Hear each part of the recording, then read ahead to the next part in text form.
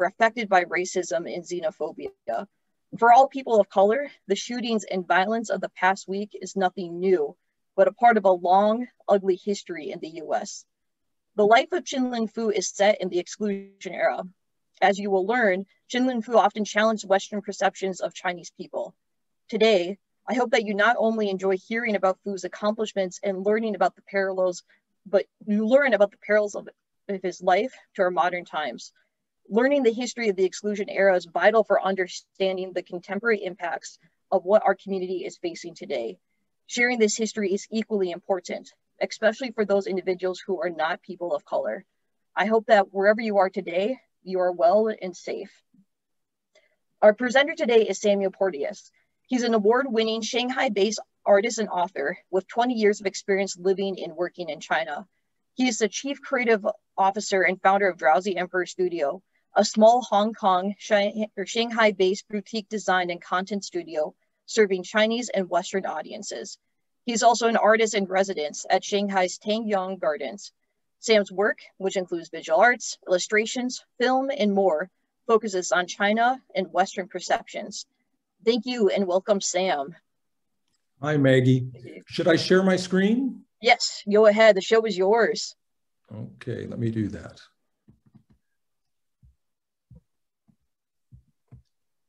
Let's take that.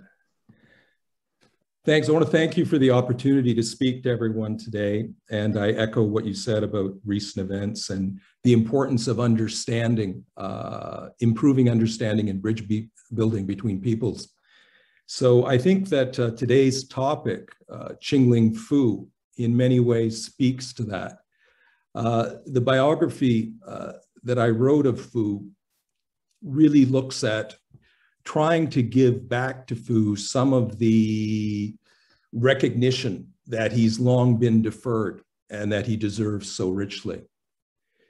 It is the Foo story is a magical one, as I indicate here, and it contains so many elements that echo our current time. The conflict between Chinese and Western culture, geopolitical tensions, international intrigue, the importance of celebrity, even disruptive technological developments. Foo was a pioneer in so many of these that I think we will see strong echoes with our current era. Looking at his remarkable range of accomplishments, it's important to recognize that Foo was not just a magician. And it's also important to recognize that the past is never over. Looking at his achievements, I want to run through these at the start before we go into detail about his life and the environment in which he achieved these things. So you have at the back of your mind an idea of just what this man was able to accomplish in the environment he was operating in.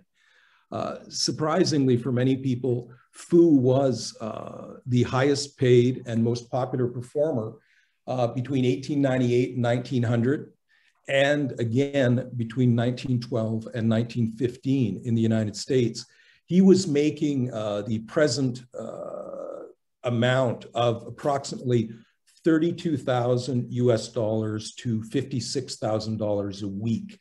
And in addition, he would have had a percentage of the gate, and he would have traveled in the private jet equivalent of the time, which was a railway car, a private railway car, which is a bit ironic given the work that many of his compatriots had done in building those. He also inspired a mania for Chinese magic. Chinese magic, of course, had existed for a long time, but for the American audience, it was Foo who became the iconic Chinese magician and inspired much of that mania for Chinese magic that lasted well into the 1950s and beyond. Another element that is very topical from Foo's list of achievements is his success in his deportation trial. There was a major deportation trial involving Foo that was covered across the country. Major headlines. It was one of the many trials of the century. Foo also, on the technological side, the list of what he did is remarkable. He made the first recordings of Chinese music and singing in 1899. And for the magic historians who are listening, and many people come to Foo through magic history, he is largely known as the competitor or great rival of Ching Ling Foo, the yellow-faced performer William Robinson, and their great competition, the World Championship of Chinese Magic in London in 1905. Foo's achievements continue on the technological side. He had an enormous impact on the development of film. We'll talk more about that later, but just to highlight, he made the first Chinese film documentary. And not only was it the first Chinese film documentary, it was also a very important film. And we'll talk about that when we come to that section. Foo's achievements continue. During his second tour, he played a significant role in busting the United Booking Office monopoly.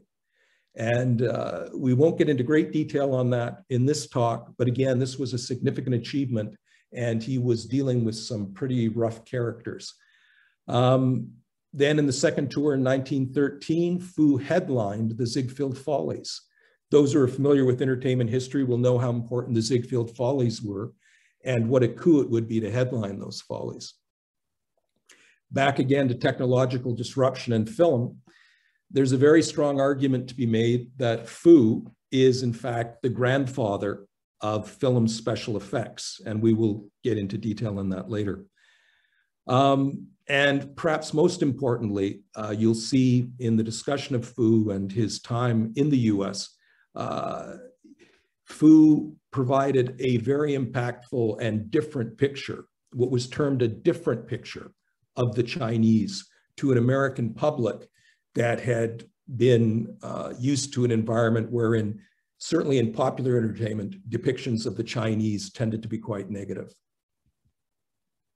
Now let's take a look here at where Foo grew up and where he came from. Foo was born in 1854 in Tianjin, or what is now known as Tianjin, which a major port city about 70 miles from Beijing. That is why in some instances people refer to it as a suburb of Beijing.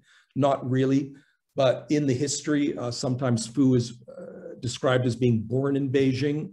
So that's where that comes up. You can see from this map, I just wanted to give you an idea of how cosmopolitan the environment was that Foo would have grown up in. You can see the different colors on that map. Those different colors, and I'm just going to see if I can move this bar, which I can't, so I will not do that.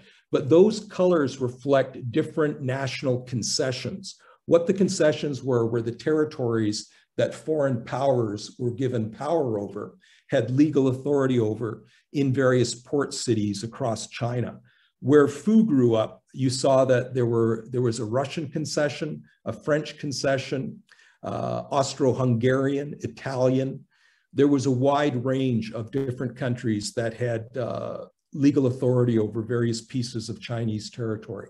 So this made Tianjin at once both cosmopolitan and also a tableau of sort of the frictions between the West and China at that time. Now, again, with Foo's early days, when Foo was a young child, probably around 9 years old or so, what has been said is that his father died, and around that time, young Foo would have developed a stutter. Now, this speech impediment might have led him to focus on magic and his style of presentation in magic. As a boy growing up in Tianjin, which would have been a fascinating place at that time, he was fascinated by the treaty port street magicians and card-sharp gamblers. So he would watch very carefully how the gamblers played cards, the tricks they played, and the street magicians, which were very numerous at that time. Again, similar to many people who overcame adversity, Foo had a childhood illness. And this illness apparently left him bedridden for some time. And he used that time to hone his magic skills.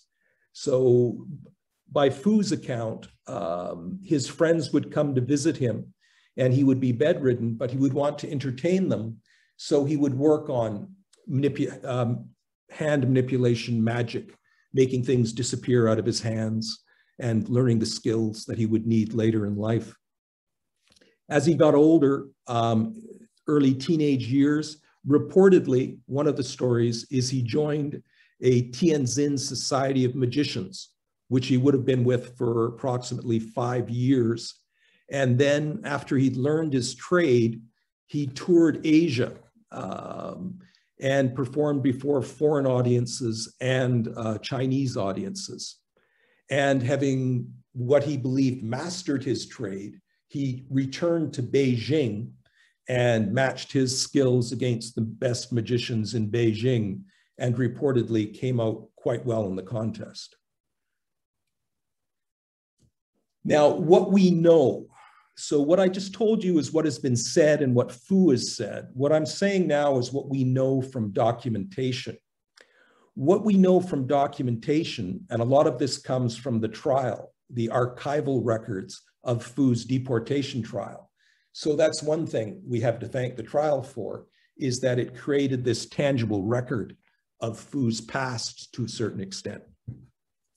What happened in 1880 was that Foo, as a young man, joined the Huayuan Lung trading firm, which had offices in Beijing, San Francisco, and Shanghai, and of course, Tianjin. And so this reflects one element of Foo's career. Of course, Foo's real name is Julian Cui, I should have said that. His stage name was Ching Ling Foo. And he'd adopted that stage name for many, many years before he came to the US. And Ching Ling Foo has associations with gold and happiness and riches and things like that. So it was a pleasing name to hear in the Chinese language. So Foo joins the Huayuan Lung trading firm, and it reflects this mix of the magic and the mercantile in his career. Foo, throughout his career, mixed business and magic. He was a very good businessman, and he was also a very good magician. In the 1880s and 90s, before he came to America for the first time, Foo was already a major star in Asia. So he performed before mixed audiences. He performed on the ships, the many ships that came into port in China for the foreign audiences, mixed audiences in the treaty ports, and before Chinese audiences. And the important thing about Foo was, even before a Chinese audience performing Chinese magic, he was considered exceptional. Even in Asia, he was considered to have given what were considered wearily familiar illusions, some of the production tricks and other things, a new glow. So he had that talent, even before a Chinese audience.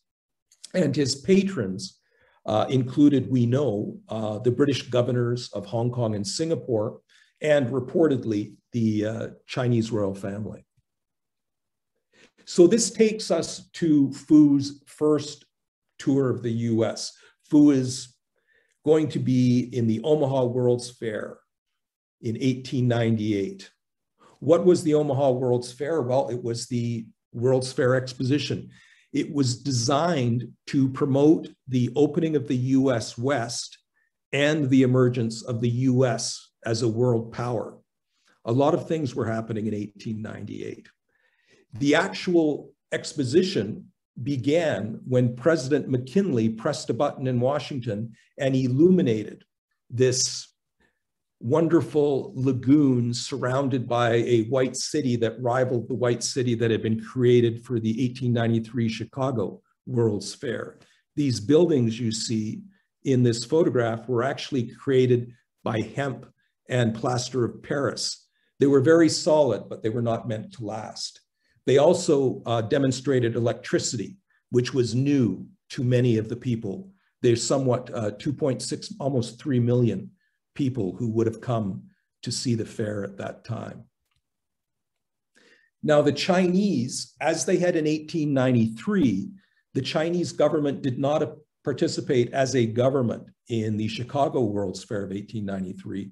They didn't participate as a government in the 1898 World's Fair either.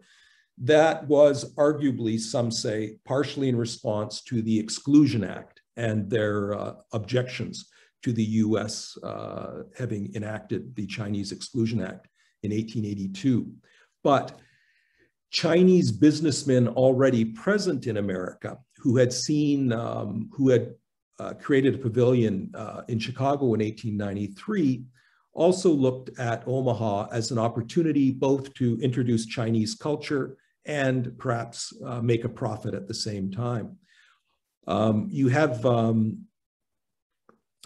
Hip Lung, who was the Chicago businessman who had been involved in the Chicago Fair, and you have Treasury Secretary Lyman Gage, who were key people in getting the Chinese village created for the Omaha World's Fair. Where Gage came in is you needed a special act of Congress to authorize the entry of approximately 250 Chinese people who would be operating and acting in various capacities in the proposed Chinese village in the fair.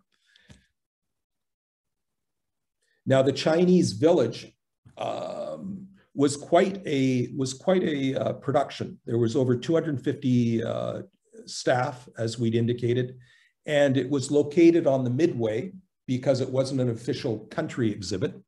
And it was across, as you can see in the photo, from the Pabst Pavilion and the cyclorama, which was a new technology, and that cyclorama was talking and giving demonstrations of things that had happened in the Civil War. The Chinese pavilion you can see right here, the Chinese village, if you can see my pointer. You entered through a large gate, which was festooned with both American and Chinese flags.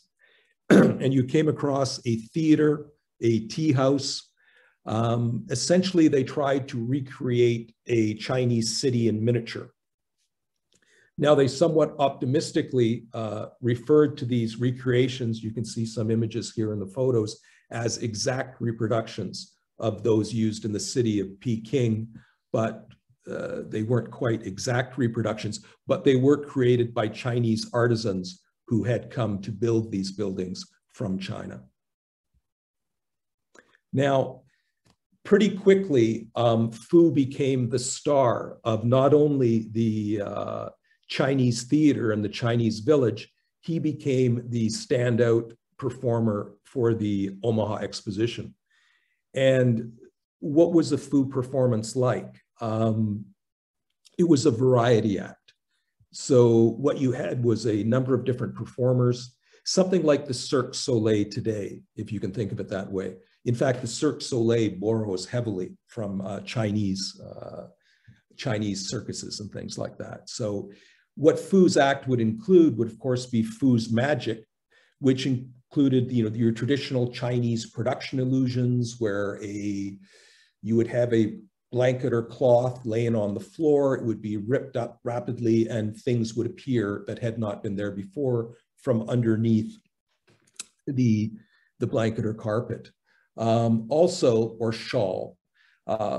Also, you had decapitation. You see the illustration there. That is a recreation of what these advertisements looked like at that time. And essentially what the decapitation illusion, which was quite a hit, included, would be that one of his young assistants would lie down, and Foo would, seemingly with a large axe or sword, separate their head from their shoulders.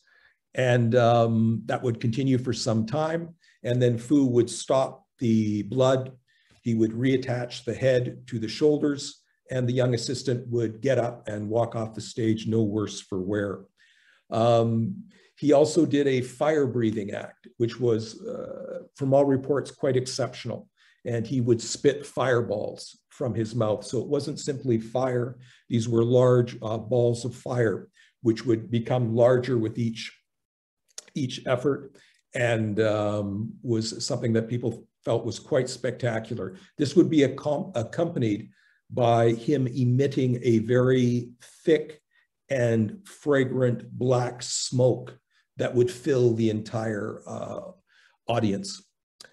And finally, paper tearing. And this was a trick that American magicians adopted, Foo's paper tearing trick, where he would tear up paper and then seemingly put it back together again.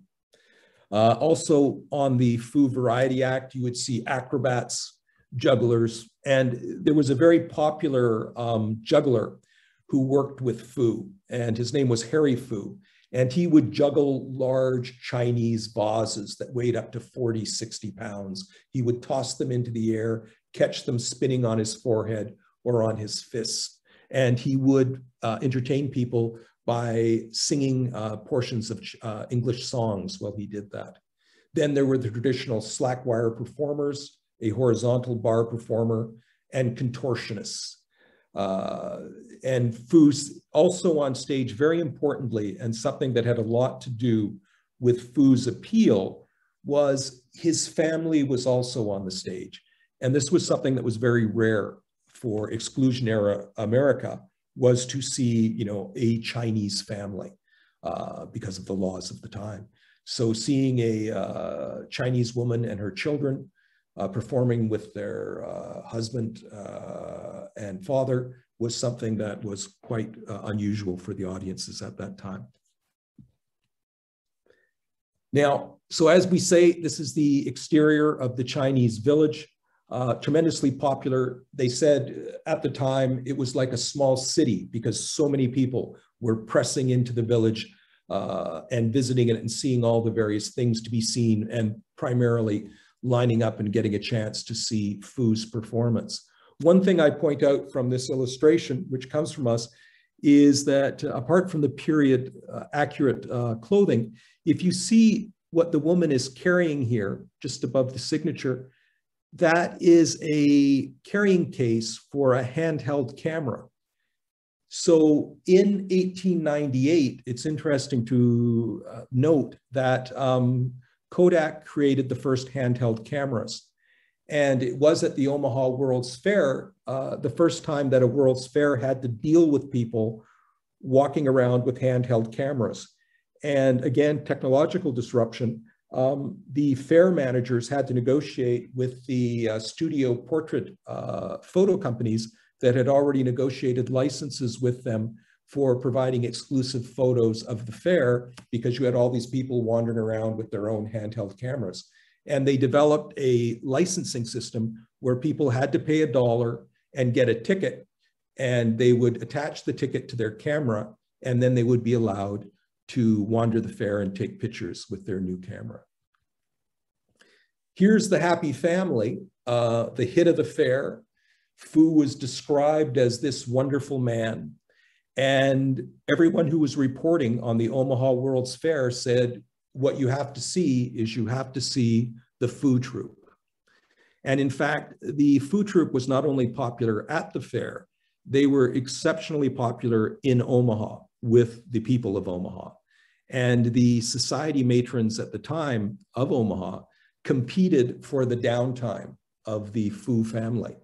And people would be, it was a rare dinner invitation to be able to sit down at a gathering with Foo and his wife and several of the good and great of Omaha and enjoy a meal and conversation together. And often several Chinese friends would join them at these dinners. So again, the people-to-people diplomacy for Foo continued even beyond the fairgrounds. Now, looking at how popular Foo was and how successful their act was, it's good to take a step back and say, well, how were Chinese people generally presented in American popular media prior to Foo's appearance at the Omaha World's Fair? Well, an interesting place to start with that is the Heathen Chinese, or Plain Language from Truthful James, which was written in 1870 by Bret Harte. Why this poem is so important is it became the most popular poem in the English-speaking world. And what was the subject of this poem? The subject of this poem was a card game between two European Americans and a Chinese. And the storyline is this: the two European Americans set out to cheat the Chinese man, and they had invited him to play a game of whist, which was a gambling game at that time.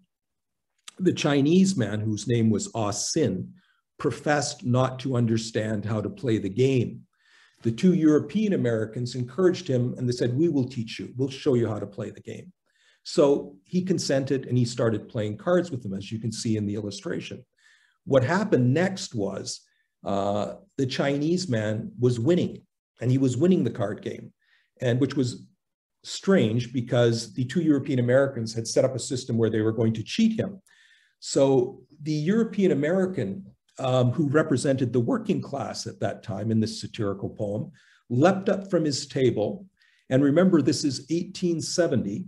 And he shouts, "We are ruined by cheap Chinese labor." You can see it highlighted here in the poem. And he struggled. He grabbed the Chinese, Ah Sin, and Ah Sin and the working man struggled. And as they struggled, Ah Sin's large sleeves flew open, and all these cards came tumbling out of Ah Sin's sleeves. So in fact, what had occurred was that Ah Sin had in fact cheated them when in fact they were trying to cheat him. So what was the conclusion? The conclusion was, down here at the bottom highlighted, that for ways that are dark and for tricks that are vain, the heathen Chinese is peculiar. Now, this, as I mentioned, became the most popular poem in the English-speaking world, not just in the US, but also in London. So Bret Harte was sort of a precursor to Mark Twain, and in fact would work with Mark Twain. But this poem was his most popular piece of work. It was intended as a satire, but people took it as something, as a message and a warning. And that phrase, that for ways that are dark and for tricks that are vain, the heathen Chinese is peculiar, basically saying the Chinese are too clever, they're too tricky, you try to cheat them, they end up cheating you. That became repeated almost every place that Foo would perform. The journalists would, this would be the opening line of 7 out of 10 reports on Foo. And it reflected some of the early tropes of the, at that time, because most people in America, when this was the most popular poem, had never met a Chinese person. This was their introduction to the Chinese, this poem. And it also was one of the early examples of commercialization. This poem was put on plates. It was put, this is the Rock Island Railway route information that was used. They used it for their schedules. So it was just enormously popular and had an enormous impact on people's perception of the Chinese. Beyond that, if we move ahead to when the actual year when Foo shows up, when Foo actually shows up in the United States, 1898. Well, what's published in 1898? The Yellow Danger, and that's the actual cover that you can see there. Shields' Yellow Danger. And Shields' Yellow Danger was basically a series of a compilation and publishing of a serialization of stories he had written about the threat of what they call the invasion narrative, the idea that China will respond to all the foreign powers taking chunks of China by sort of leading an army out of Asia to attack Europe and the West. And so this book came out and was hugely popular exactly when Foo arrives in America. In addition, just 3 years earlier, Kaiser Wilhelm had commissioned the famous painting, The Yellow Peril, otherwise known as People of Europe, Guard Your Most Precious Possessions. So this was the environment Foo was operating in. Now, going back to William Robinson, the man who would adopt yellowface and become Foo's great rival, he too shows up in Omaha. He is a technical genius and he's working for Leon Herman, who's a famous magician, because the magicians from all over America, hearing about this Chinese magician who's causing quite such a stir in Omaha, they travel to Omaha to see him. They want to see what this Chinese magician is doing that is so spectacular.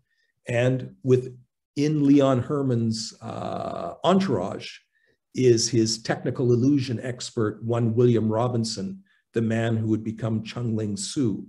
And this is his first meeting, his first experience seeing Ching Ling Foo. Omaha is again important. Another seminal meeting in Omaha takes place between Wu Ting-fang and Ching Ling Foo. Who is Wu Ting-fang? Wu Ting-fang is the powerful ambassador to the US for China. And Wu Ting-fang is a fascinating character. And he is, at that time, one of the favored after-dinner speakers in America. The illustration you see to the right is from Harper's Weekly, 1900, and it's an illustration of one of the speeches that Wu Ting-fang has given. Wu Ting-fang was fluently bilingual, English and Chinese. He was a legal scholar and had experience in Singapore, mainland China, and Hong Kong. Now, why was Wu Ting-fang in Omaha? Wu Ting-fang was in Omaha at the exposition because President McKinley was in Omaha at the exposition. And President McKinley was in Omaha at the exposition to give a speech on peace at the Peace Jubilee. Because one thing that was happening while the Omaha exposition was going on was the Spanish-American War. Excuse me. And the Spanish-American War had just ended and the US had won. And what's interesting about the Spanish-American War is it marked the point at which America became a Pacific power. America becomes a Pacific power because it, having defeated Spain in the Spanish-American War, it acquires Guam and it acquires the Philippines. Now, also in this time frame, America acquires Hawaii. So Hawaii was not acquired during the Spanish-American War. There was an insurrection that the Dole pineapple plantations were involved in, all sorts of shenanigans, and the US basically brought Hawaii into the fold, and the kingdom became part of the United States. So all this was going on. At the same time, the Omaha Fair was going on, and Wu Ting-fang, what his job was, why he traveled, he actually officially traveled with President McKinley to the Omaha Exposition. Wu Ting-fang also gave a speech on peace, but his job, his goal was to lobby President McKinley so that the China Exclusion Act would not apply to the Philippines.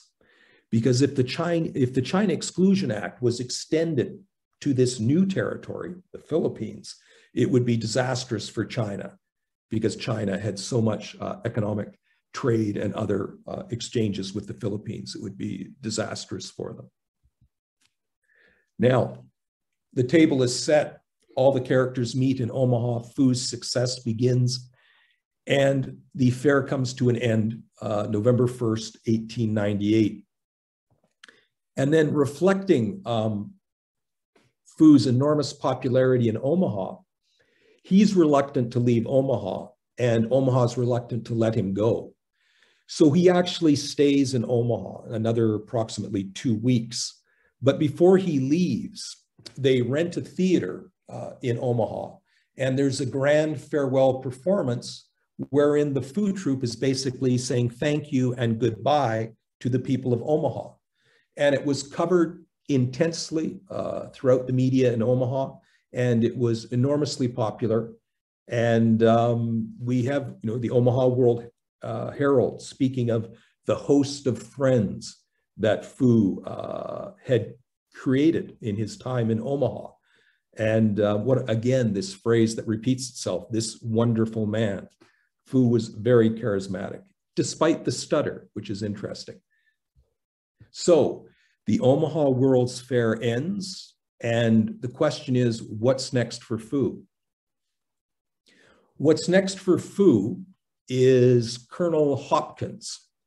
And people familiar with Elvis and Colonel Parker will understand the role that Colonel Hopkins played. Hopkins was the person who ran the largest vaudeville theater chain in the Midwest, so Chicago down to New Orleans, the middle of the country. And he recognized immediately the potential that Foo had to make an enormous amount of money in vaudeville. And what's interesting about this is that the initial, when Foo first left Omaha, they went to New York, and they did a performance in New York at a fairly large theater. It was okay, but it was not tremendously successful. What Foo really needed at this point was American management to help him work his way through the US system. So what happened was Hopkins' talent agents saw Foo performing, and they recognized what it represented as far as potential. They took him, Foo troupe, to Hopkins. Hopkins realized the potential, and Hopkins, being a booming expert, realized that part of the booming is signing people to an enormous salary. So he signed Foo to make $1,000 US a week in late in 1898, and the booming began. And at that point in time, promotion was called booming, and the entertainment industry was just becoming formalized, and these techniques and methodologies were becoming special skills, and booming was one of those special skills, and Colonel Hopkins was an expert at it. So what we had was Foo being boomed by the experts and having the talent and the act to back it up. What happens next is Foo travels from Chicago theaters down through Cincinnati to New Orleans, and it's standing room only. Engagements are extended for weeks. He's referred to as his troupe as the wonders of the century, and there's tremendous success. They continue in this tour, and they return back to Chicago in March of 1899. And again, the environment of the entertainment world at that time, you see another sort of disruptive force. That's Isadora Duncan. And she is considered the founder of modern dance. And that's who's performing in Chicago when Foo comes back to Chicago. So there's just this environment of change everywhere. Amidst all this success, Foo and his troops' visas expire. So remember, Gage had gotten a special act of Congress for Foo and all the Chinese participating in the World's Fair coming from China. But those visas that allowed them to operate in the United States, despite the Exclusion Act, expired. So now you had a situation where the very popular Foo, one of the most popular performers in the US, has been arrested at the Great Northern, which was one of the major venues in Chicago at the time. So Foo is arrested for overstaying his visa, as well as his family members. How is this dealt with in the press? This is very interesting. There's a combination of things going on here, both booming and other things. So what happens? Interestingly enough, the first reports appear in the newspapers on April 1st. So people familiar with the significance of April 1st can take a look at these headlines. The emperor wants his magician, called by the emperor. He wants Ling Foo. So it was presented to the American public, Foo's visa problems. Nothing as mundane as a visa problem. The Chinese emperor wanted his magician back. That's why Foo had to go back. And of course, that was some clever booming on the part of Foo's management. But what's interesting is if you go past April 1st, even the New York Times was reporting this was the reason. This was the reason Foo was going back, because the emperor wanted him, not because his visa expired. So again, of course, the headline wasn't this big under the banner of the New York Times, but it was on the front page and it was down on the left-hand corner. So fascinating to see how this was done. But what quickly happened was the Hopkins Theater Group, which was like Warner Brothers today, a huge entertainment conglomerate, and a group called Keith's, which handled theaters on the East Coast, were dead set that this enormously profitable act was not going to be taken away from them. So they hired the best entertainment lawyers of the time, and there were entertainment lawyers at that time.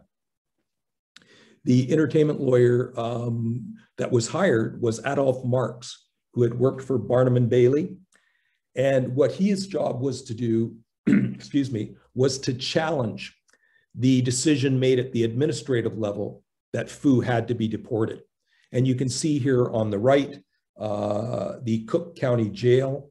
And that is in fact where the Foo troupe, the family, spent the first few days of their deportation trial and their arrest.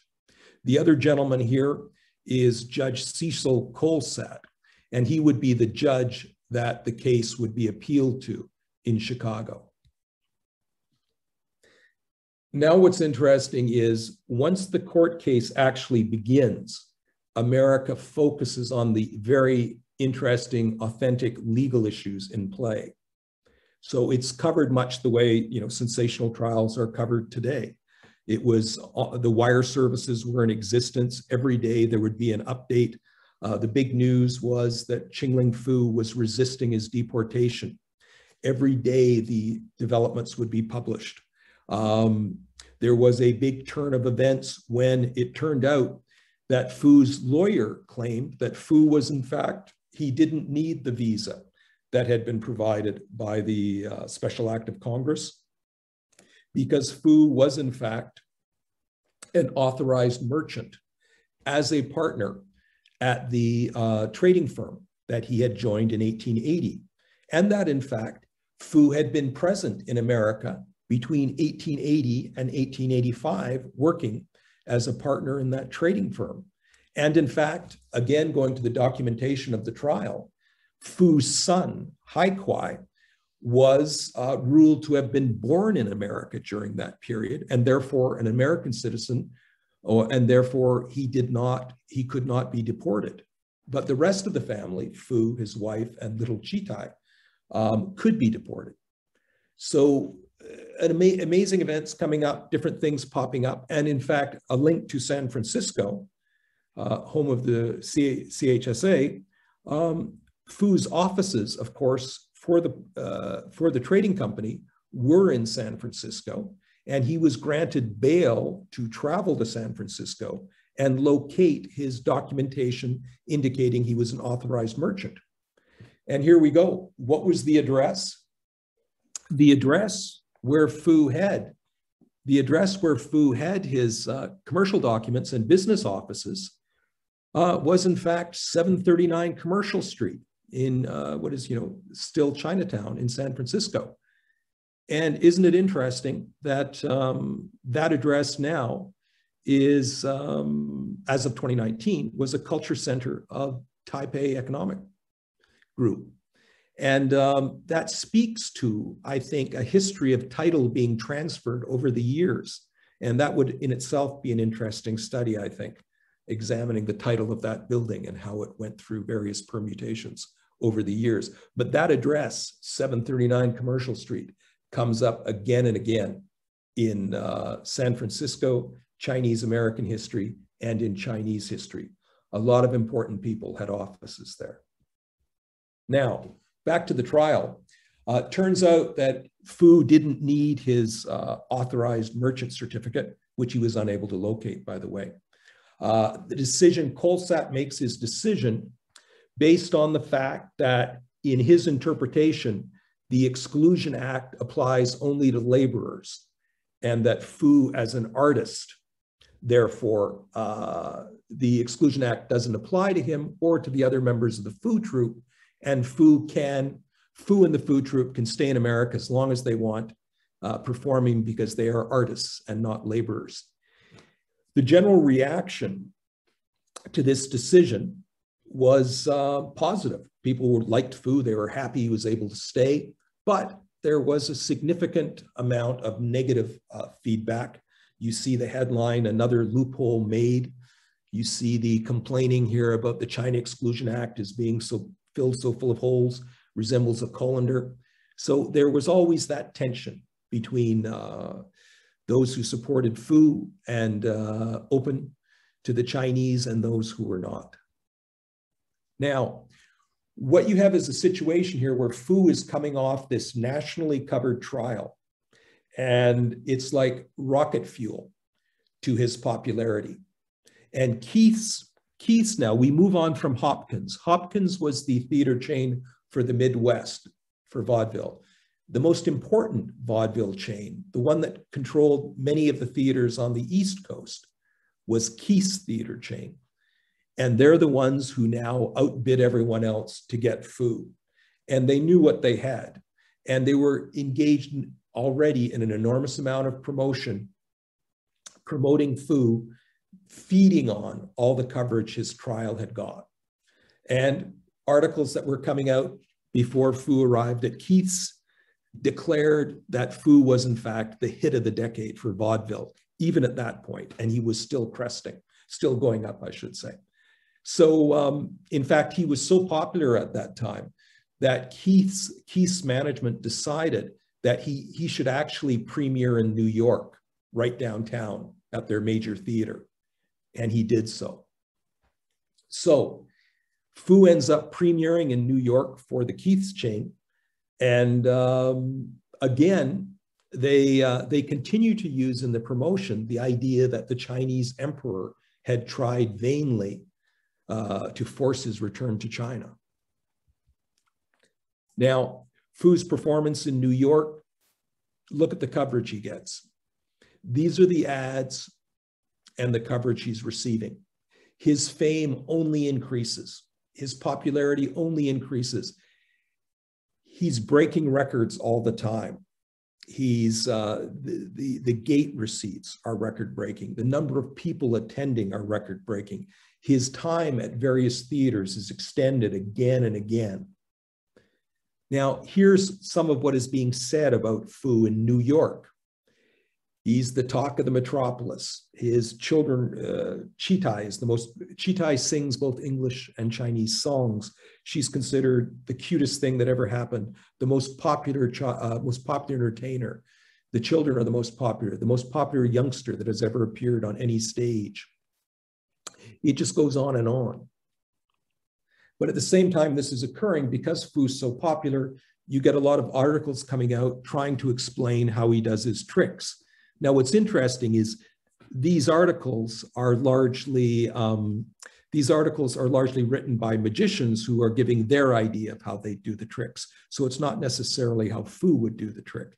And you see in this one explanation, the great crystal bowl, which is what Foo would produce, has got a rubber strap across the top with a shallow level of water inside, when in fact the bowls Foo would produce were crystal and full of water and had fish swimming in them. So again, different explanations, different ideas, Foo attracting a lot of attention. Now, one of the things Foo is doing, apart from making a lot of money and attracting a lot of attention, is he's having a real impact on the perception of Chinese in America. If you look at this image here, a Chinese magician who looks like a statesman, there was some really interesting discussion in the newspapers, in the media about Foo as his popularity increased. The discussions were interesting because it became apparent that some of the American journalists weren't quite able to process whether Foo was handsome or not handsome. There seemed to be a bit of a struggle going on. In some reports, he was described as quite striking and handsome. In other reports, he was described as not so much, in fact, in negative terms. And as he went through his tour, gradually the negative voices were won over or overwhelmed by the positive ones. And what you ended up with was this sort of reconfiguration of the narrative that Foo was a wonderfully charismatic, handsome performer who had accomplished, as you can see in the quotes here, you can take a look at them yourself.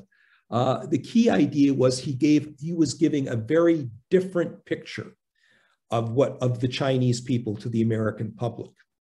And even to the extent he was compared to Chesterfield, who was an Englishman who was the epitome of English grace. And that's quite a compliment coming from America, which at that time was quite sort of in awe on a social level when they compared themselves to their counterparts in Britain and England. And you see these reports, a man of culture, all these sorts of things. So again, Foo presents a very different picture of the Chinese than had been presented in popular culture up until his arrival. Not only Ching Ling Foo, it's important to remember his family was very much part of the act. And in fact, that was very much part of the appeal of the Foo Act. As we mentioned earlier, it was a family. And Madame Ching Ling Foo became quite a celebrity as well. There were a number of articles that had been written about her. And in fact, it's interesting to look at the role of pioneering female journalists and the role they had in writing these stories about the different picture that the Foo family presented. You look at what they're talking about here.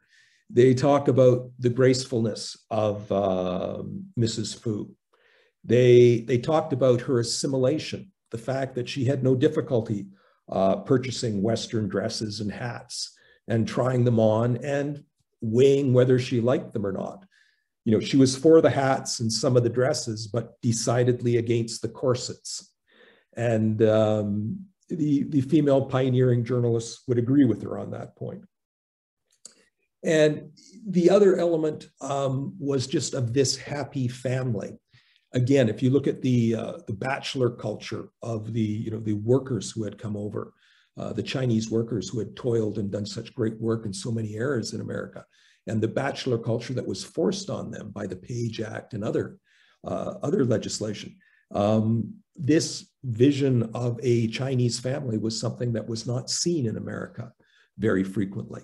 So it was a big part of their appeal and also part of the different picture they presented, and the idea that those arguing, and this was a big part of the argument in the China question, that the Chinese were incapable of assimilating, that this simply was not the case when you looked at families such as the Foo family. Now, talking about Foo's impact on the non-Chinese portion of America's population, what about the Chinese Americans? What about the Chinese living in America at that time? What sort of impact did the Foo troupe and their fame have on them? Generally, they were quite happy with it. It was good to see a positive presentation of the Chinese. Often when Foo would travel to a new city, there would be a dinner hosted for him and he would attend the dinner. Good feelings all around. And it was also part of the promotion. You see to your right a letter that Foo had written to a young Chinese boy, the son of a merchant, who was looking forward to seeing Foo come perform, in this case, Boston. See Foo come and perform in Boston. And you will see this letter actually appeared in English language newspapers with the translation that you see there, that he's, Foo is looking forward to coming to Boston to make happy the little boys and girls and do his tricks. And he was very happy to, make this young man happy. What's interesting, of course, was this was yet another promotion trick, in that this same letter would appear again and again in various cities to yet another little Chinese boy who had written Foo looking forward to his appearance in their city. Now, so the general public seems to be positively disposed to Foo. The Chinese in America positively disposed, and also another important group, the magicians, the American magicians also seem, the fraternity of American conjurers seems warmly disposed towards Foo, mostly. Foo, well in New York, visits Martinka and Company, which is, like something that would come out of Harry Potter. It's an enormous facility that both sells and manufactures illusions, run by Mr. Martinka and his brother. And what is important about this institution is what it indicates is how enormous the magic industry was in 1898. Remember, there was no film. There were no movies. People basically entertained themselves or went to the theater. That's why those spoken poems we talked of earlier were so important, why sheet music was so important. So there was an enormous amount of amateur magicians who spent an enormous amount of money on tricks and things like that. At the same time, that stage magic was the premier form of entertainment. The stage magicians were the top stars of the day. Herman, Keller, these people were the biggest stars of the day, and stage magic was the biggest entertainment that you could have. Now, so Foo, at this point, we're still in New York. Foo in late 1899, people looking, newspapers, media, trying to understand the Foo phenomenon, state that the only person in the United States who might be more popular than Foo at that time is Admiral Dewey. And Admiral Dewey, you see to the left. And Admiral Dewey, who was he? He was the hero of Manila Bay. He's basically the hero of the Spanish-American War. And what happened in Manila Bay was Dewey basically destroyed the Spanish Navy and lost only one serviceman. So he was an enormous hero.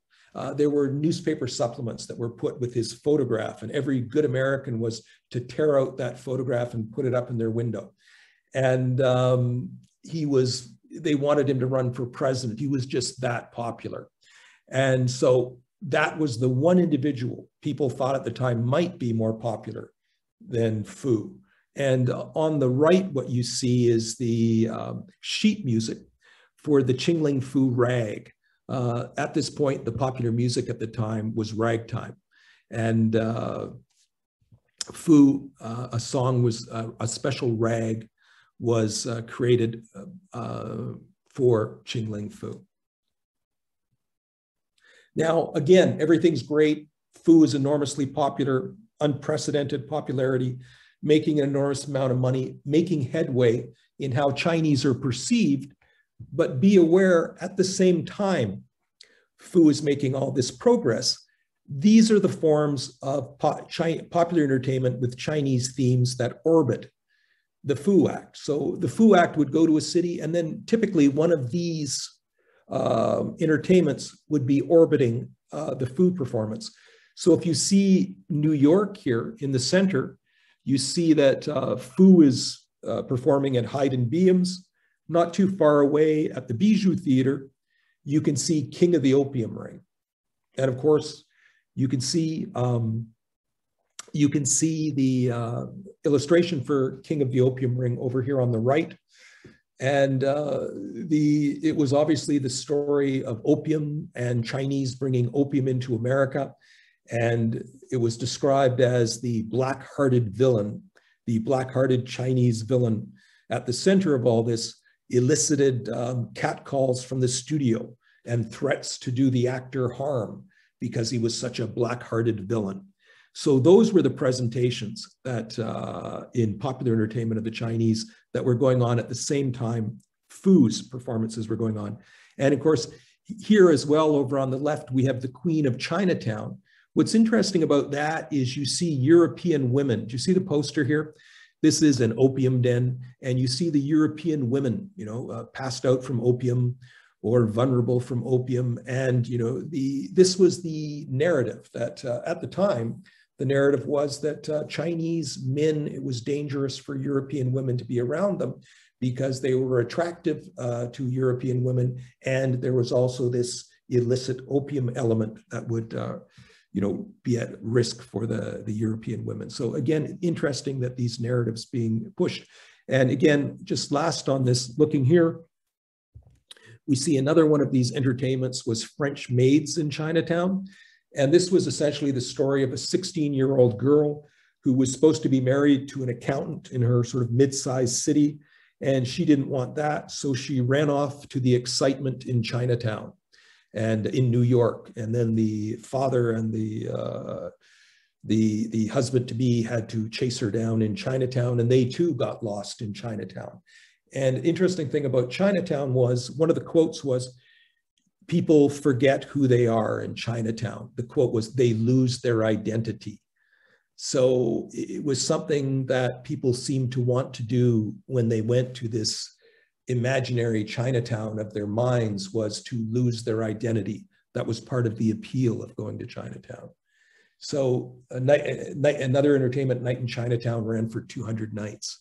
So this Chinese themed entertainment, very popular and generally negative apart from what Foo was doing. Now, another interesting thing that happened in this period was that,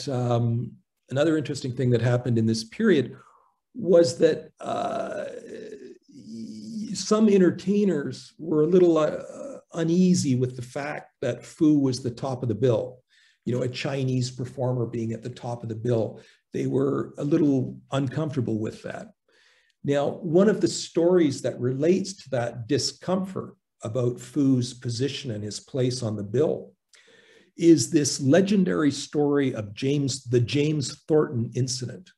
What the James Thornton incident was a story of what supposedly happened when James Thornton, who was a famous lyricist, and he had spoken monologues, and he was a singer and songwriter, very prominent, popular performer. And he told funny stories. And one of the stories he told, funny, was that one day one week he was top of the bill in Boston around 1899. And he was top of the bill in Boston. He went to the theater, and then he found that his dressing room, lo and behold, had been taken over by Foo. And whereas he was top of the bill, Foo was under him in the bill, but yet here this presumptuous Chinese man had taken his dressing room. And so according to the story, which you can see on the right, Thornton puts up with this for a few days, then he can no longer stand it. And in the great incident that is told over and over again and is supposedly part of Broadway lore, Thornton finally can take it no more. And then in the middle of a Foo performance one night, Thornton majestically strides onto stage in the midst of Foo's act, tears off his jacket, rips off his shirt, rolls his shirt up, throws it at Foo, and says, "I want it pressed and ready for me Friday morning," to which the crowd erupts supposedly in laughter while Thornton walks majestically off. Amigo mío escribió este libro. What's that? Yes? Hello? Please mute yourself if you are not a presenter. Oh, okay. Yeah, sorry. So I will continue then? Okay. Yes. Okay. Okay. So now this incident became a story that was told again and again and again. And in fact, it appeared in Thornton's obituary in 1938. He was described as a celebrated wit, and to describe his celebrated wit, this incident where he threw the shirt at Foo was described. You see that on the right. What you see on the right is the excerpt from Thornton's obituary, published in 1938. And one paragraph after they say he passed away, they lock into this story. But I will tell you from my research that this never happened, and that Foo was a much bigger star than Thornton. And there was never one instance in the entire time that Foo was in his first tour of America that Thornton would ever have been put ahead of Foo on the bill. So it was a great story. It reflected the feelings of the time, but in actuality, it didn't happen. But it sure reflected the feelings at the time and well after that time. Okay, so again, we go back now, we're back with technological disruption and Foo as a pioneer in technological, new technologies. Foo, what does he do in the midst of all this activity? He goes out and in Philadelphia, he makes the first recordings of Chinese music and singing. So reported in the phonograph, that magazine right there. Foo created 15 records of Chinese music and singing. Some of those records still exist, so we do have some of these recordings. And I am no expert in Peking opera, but some Chinese who have listened and they say Foo's not very good, which is not surprising. But what's interesting is they were made at all. And not all of the recordings are available now, but some of them are. So again, here we have this another first that Foo has achieved. Now, getting back to the great rivalry between William Robinson, who in Yellowface will appear as Ching Ling Foo, and Ching Ling Foo, we have a situation where Foo is having this enormous success in New York. William Robinson is not having success. William Robinson wants to be a performer. He wants to be on stage. He's a technical genius, but he has certain problems. His voice is not powerful. He doesn't command the stage. And he's struggling with how do I get around this? In the meantime, he's studying Foo very closely. He's a technician. He just absorbs everything Foo is doing. He watches and studies Foo at many, many performances. What, again, another story of magic lore is the beginning of their conflict occurs. The beginning of the conflict between Ching Ling Foo and William Robinson occurs when a promotional event, which is a promotional tool, I should say, which is a challenge, which is an offer Foo's management makes of $1,000 to anyone who can duplicate Foo's bowl trick. Now, William Robinson, as a magician, should understand that these promotions, these challenges mean absolutely nothing. But in the story, in the lore, supposedly William Robinson takes Foo up on his challenge, shows up at the theater, and demonstrates that he can produce the crystal bowl full of water, as Foo does, and is yet turned away.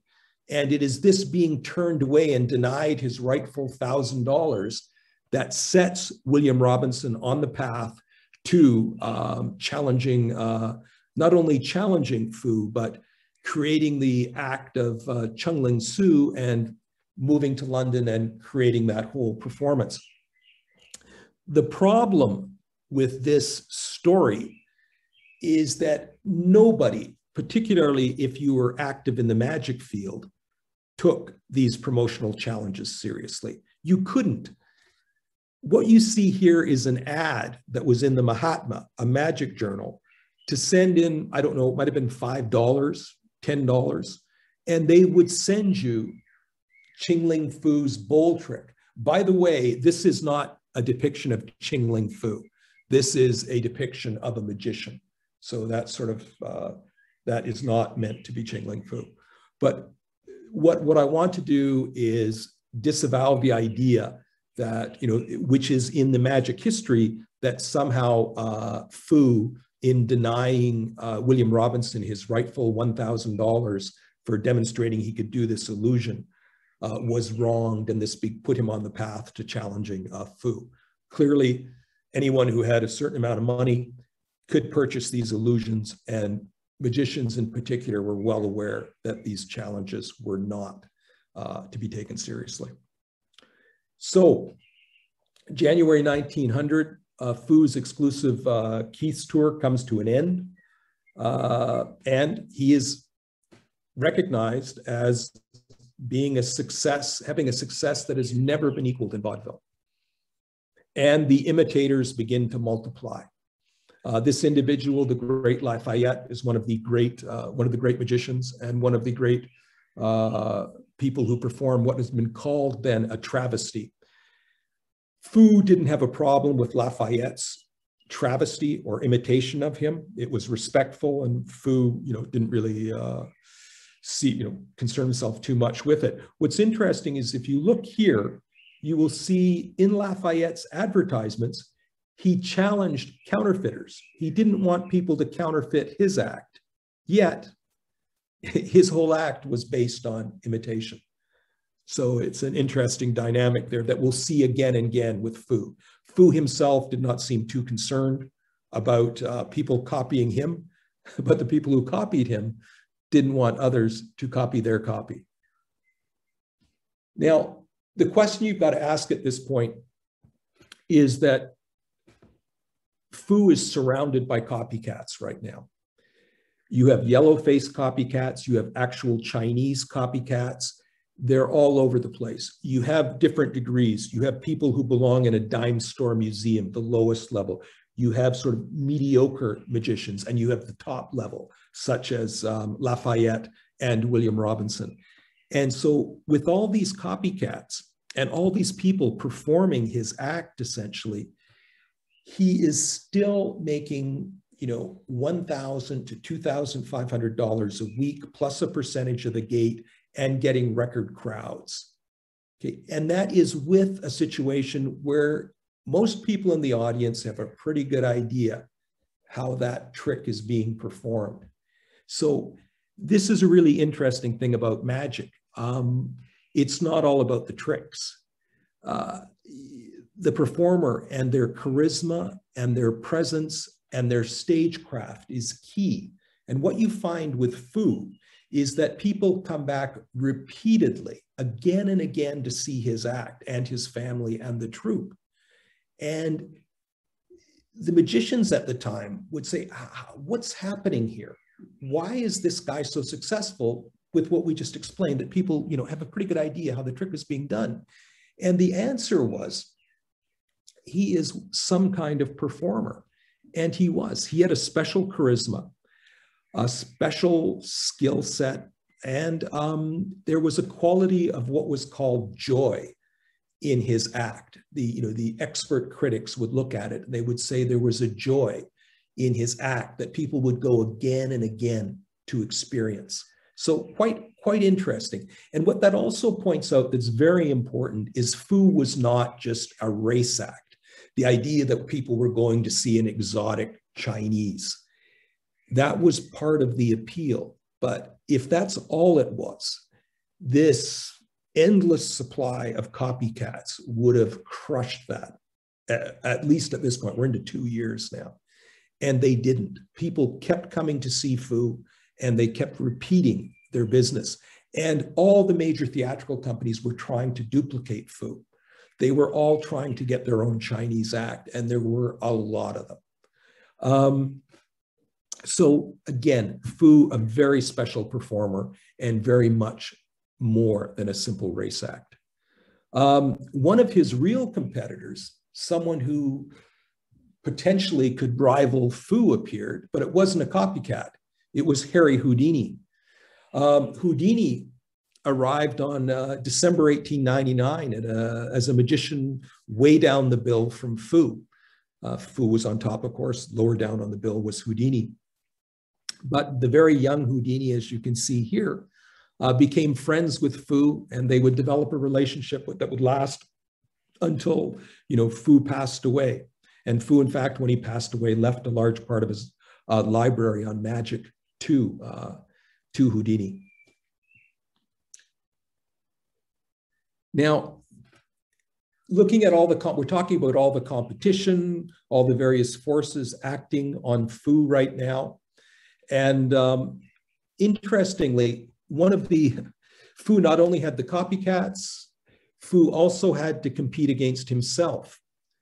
And this is fascinating in that I believe this is likely the first time this ever happened in history, that a performer ended up competing with himself in film version across the street, literally across the street.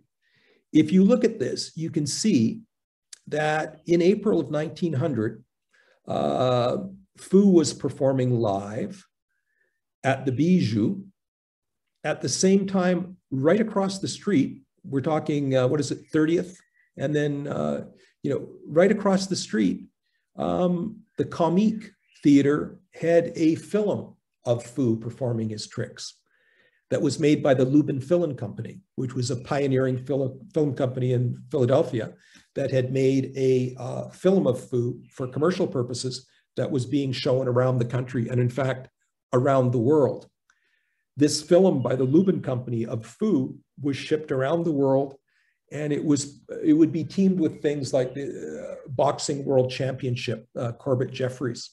Foo was the undercard. So you would go in Australia and you would see the film of the boxing championship, and then the next film you would see would be Ching Ling Foo doing his tricks. Now, I have to add one more thing. We talked before, and again, since it is San Francisco, the location of the talk. An interesting thing, of course, San Francisco is home of Industrial Light and Magic and Lucasfilms. And Lucasfilms came out of Lucas's work on Star Wars.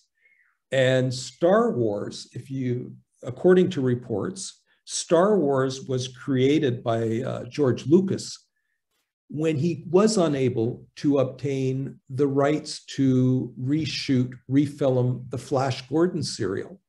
So he created Star Wars as his Flash Gordon serial. And you can see the similarities and the links, influences.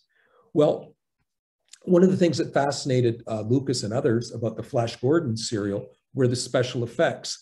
And in fact, the special effects of that film, those films, were considered to be the pioneering special film effects by many. The man who created those special illusions, the film special effects for the Flash Gordon serial, was one Jerome Ash. And Jerome Ash is linked to Foo because Jerome Ash, as a young magician, worked for Foo. And when Jerome Ash was touring, promoting the Flash Gordon serial, when he was interviewed and asked what it was like to make these illusions and create these special effects, he would say, working in a warehouse on the studio lot with like 20 workmen and technicians having 2 weeks to pull these things together is nothing compared to having to do it live in front of an audience of 4,000, which he often had to do with Foo. And so he said, and was quoted as saying, he learned everything he knew about optical illusions from Ching Ling Foo. So there you have, arguably, and Jerome Ash is considered the father of film special effects. He worked on many other films, special effects. If Jerome Ash is the father of film special effects, then there's an argument that Foo is then the grandfather. Now, we're winding down, all these enormous pressures coming on Foo. He's not only has all the competition, he's also having contractual problems with his management. He's making a lot of money, but he feels that he's not getting an appropriate share of the amount of money he's getting, nor is he happy with how Keith's E.F. Albee is dealing with him. So we're in Washington in January 1900, and Foo is the costliest vaudeville act in the world. And while performing in Washington, we have Wu Ting Fang reappear, the ambassador, the Chinese ambassador in Washington. And he's been watching what's going on and the tremendous impact that Foo has had. So what happens at, just 1 second, I'm gonna get a tea here.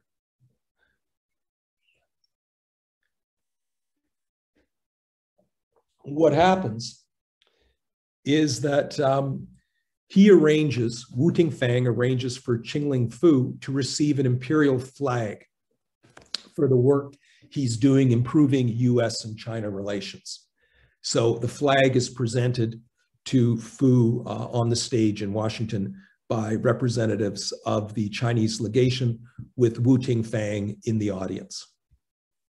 Now, What people don't know at that point in time is that while he is in Washington,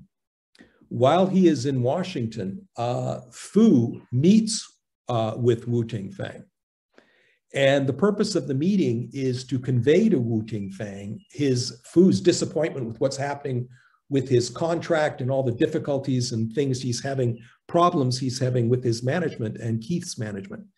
And amazingly, what happens is that Wu Ting-fang acts as the mediator, the ambassador, the Chinese ambassador to Washington, acts as the mediator for discussions between Foo and Albee, E.F. Albee, the head of Keith's theater, who travels to Washington to meet with Wu Ting-fang and Foo to discuss contractual issues.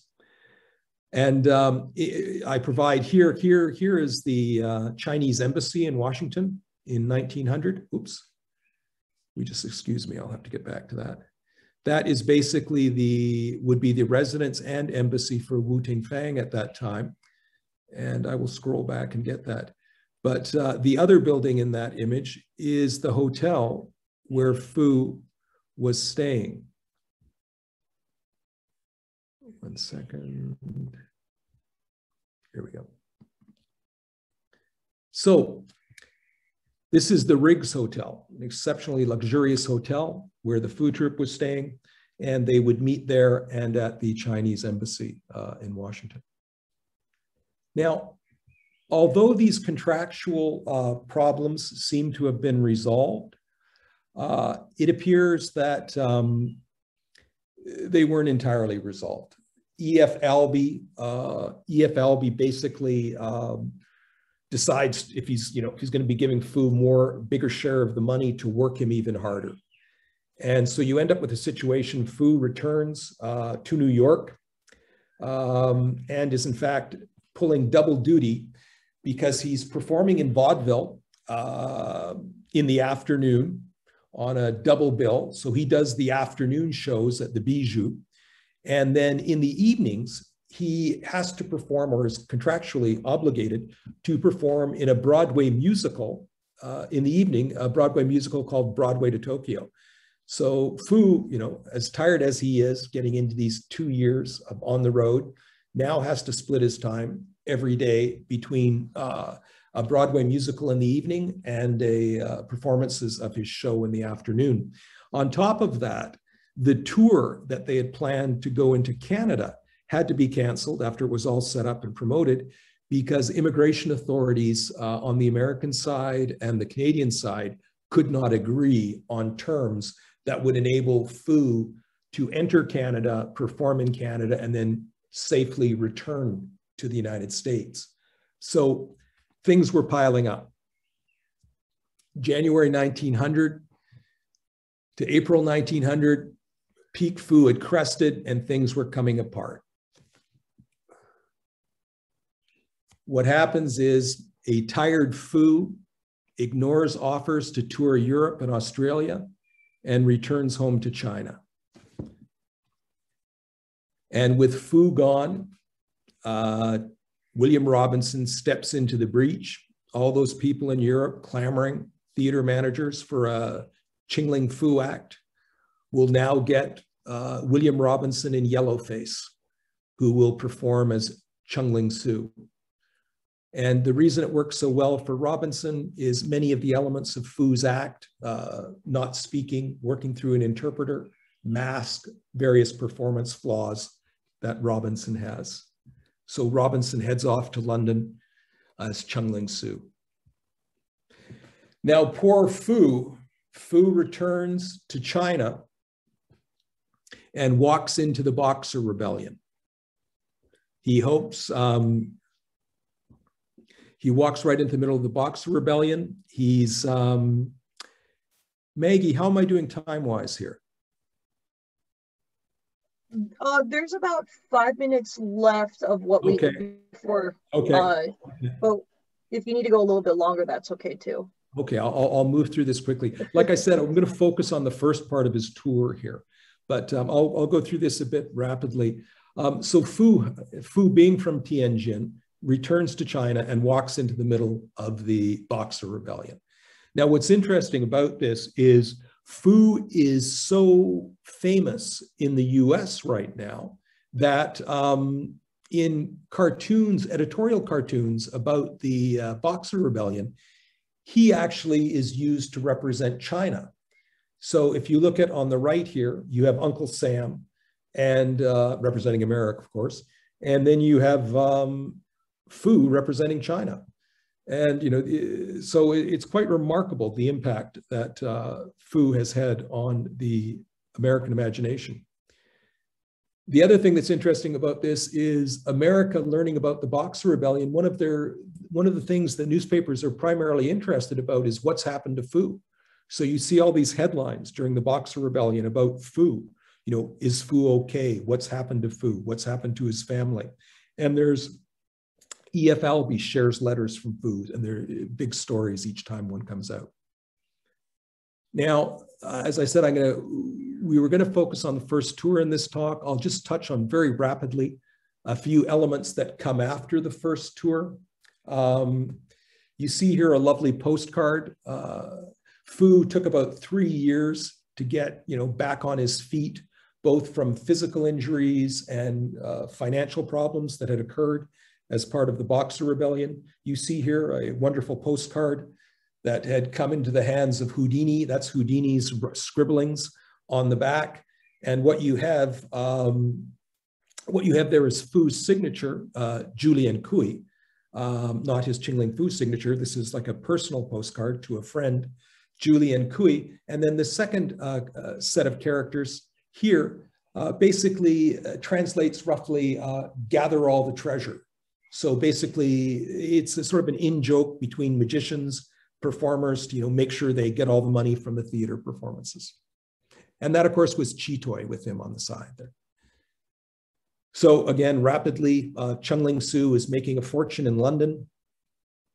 And then you have what is considered the World Championship of Chinese Magic, when Foo has no choice and he has to go to London because he cannot go to America because of tightening immigration laws, and runs into Ching Ling Foo, who in the years intervening between 1900 and 1905 has become one of the most popular performers in Europe and one of the most popular performers in London, performing in yellowface as Ching Ling Foo.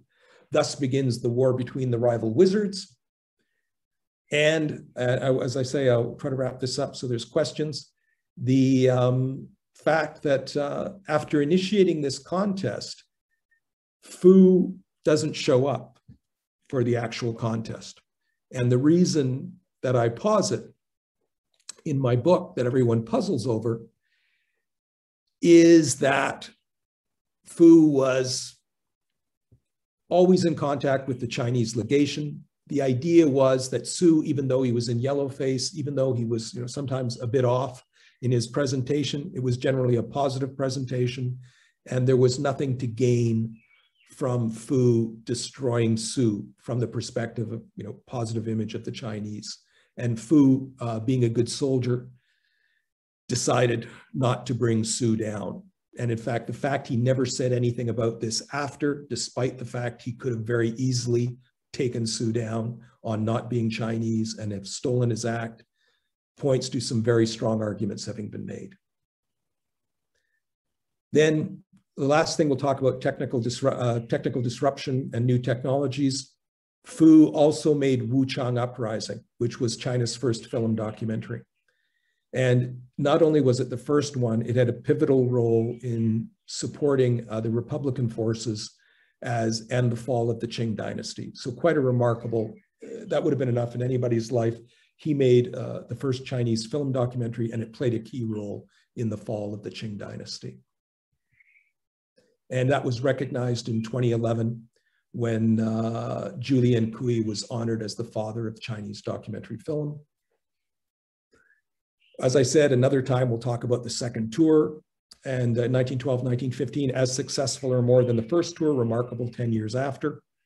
And his partnership with Burt Williams, who was one of the highest paid stars of the Ziegfeld Follies, and an amazing Black performer in a period where it was also very difficult for Black performers.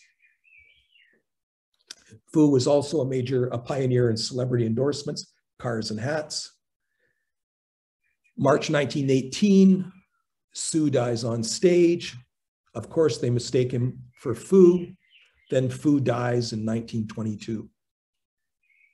What was Foo's greatest legacy? In America and North America, it was probably his presenting a different picture of the Chinese. And here Foo is with Chitoi Okito and Houdini and his wife. And sorry for the rush, but there you go, Maggie. Oh, wait, you're spotlighted. Okay, hey, thank you, Samuel. And I guess to point out, it is like 5 a.m., 4:30 in Shanghai. So, that's why you hear the birds. You can hear some that's why you hear the birds. Thank you so much for, for being awake for us. And, you were very wanting to go and show this to our community and tell more about Ching Ling Foo. So we really appreciate you staying up late and doing this. I can tell that it's tiring, but great performance, or not performance, is a great presentation. We have lots of questions, so we're going to, get through as many as we can. And I've combined some of them because some people had similar questions. Gotcha. So the first question. Should I stop screen sharing? Yeah, we can. Yeah, let's stop screen sharing. There was one question about one of the images on the screen, but we can come to that later. Okay, well, I'll keep it on then. Go ahead. Okay. Okay. Yeah, so the first question actually comes from your sister, and Nancy also asked the same question. They want to know how you got interested in Ching Ling Foo's history and why you started your research. Well, thanks, sis and Nancy. Coming in from Canada, I imagine. I would say that it began, I work as an artist and illustrator and writer in China. And one of the themes of the artwork that I've done, a recurring theme, is China in the Western imagination. I'm looking at how the West processes China in popular culture, particularly from the Gold Rush era, modern China. And in going through that and looking at the various, popular culture and how the West processes China, I came across invariably Ching Ling Foo. Having come across Ching Ling Foo, I then came across Foo as sort of a secondary actor in the romantic tale of Ching Ling Foo. And as I began to research Foo, the original Chinese conjurer, I just found more and more what a fascinating character this was, how forgotten he was, everything that he had achieved.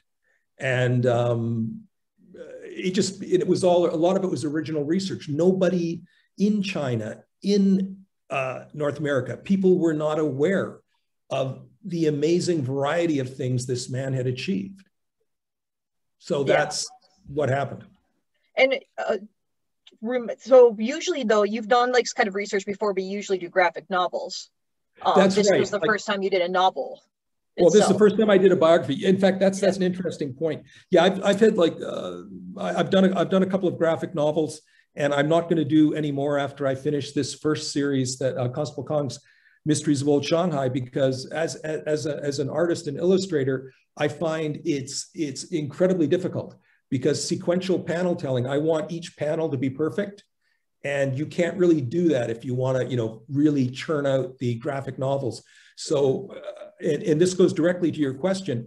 Originally, when I looked at the Foo story, I thought, okay, this would make a great graphic novel. But as I began to work on the graphic novel, and you've seen some of the illustrations that were used for this presentation, I found that it would be impossible for me.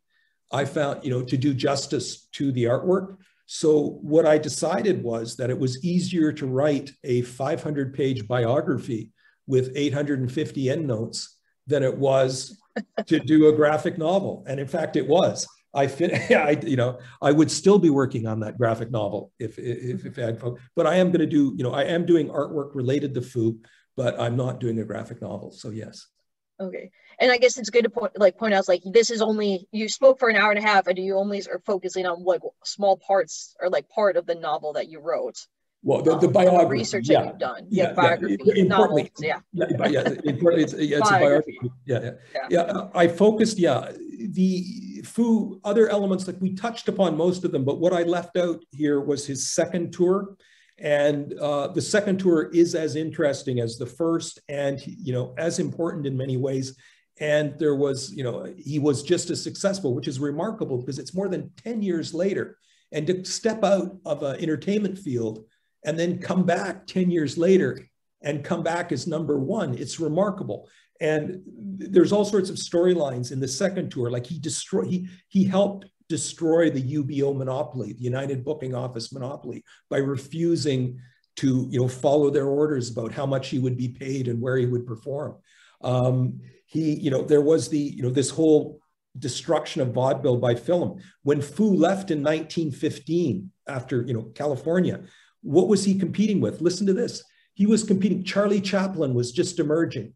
In fact, he was called Charles because he hadn't become Charlie Chaplin yet. But what was the movie? It's fascinating. The movie that was playing and competing against Foo in California was The Klansman, which would, of course, become Birth of a Nation, which is a whole other, but this whole push and pull between, diversity and acceptance and pushing back that goes throughout his career. It's fascinating. So yeah, we didn't get into the second tour, but that is in the book, that is in the biography. And some of the amazing women in his, when he toured with during the second tour, also incredibly fascinating. Okay. I'm going to ask the question about what someone had asked something about the screen right now, and then we can do the stop share screen. The question was from Gian. They asked, why was Foo called the Mongolian Man on the advertisement? I believe that was screen like 2 or 3. It was right at the beginning.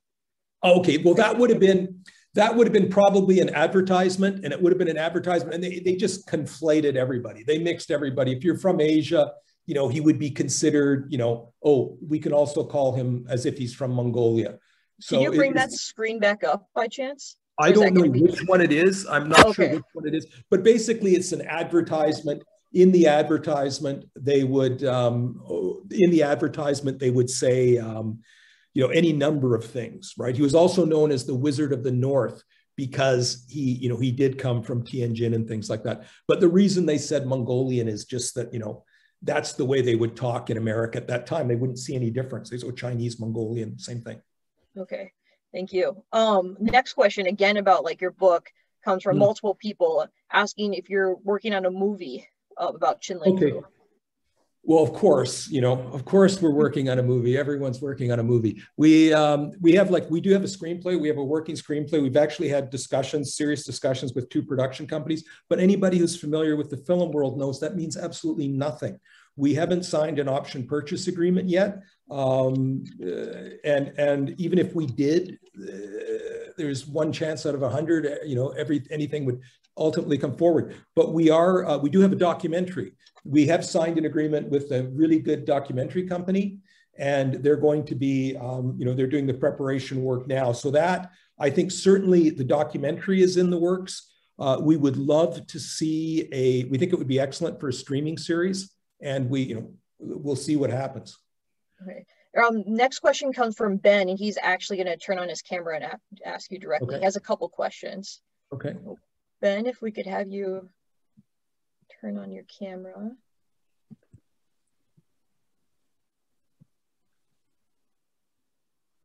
Hey, Ben. Oh, we have 2 Bens. Ben G. Oh, okay. Yeah. Sam, thank you so much. That was an awesome lecture.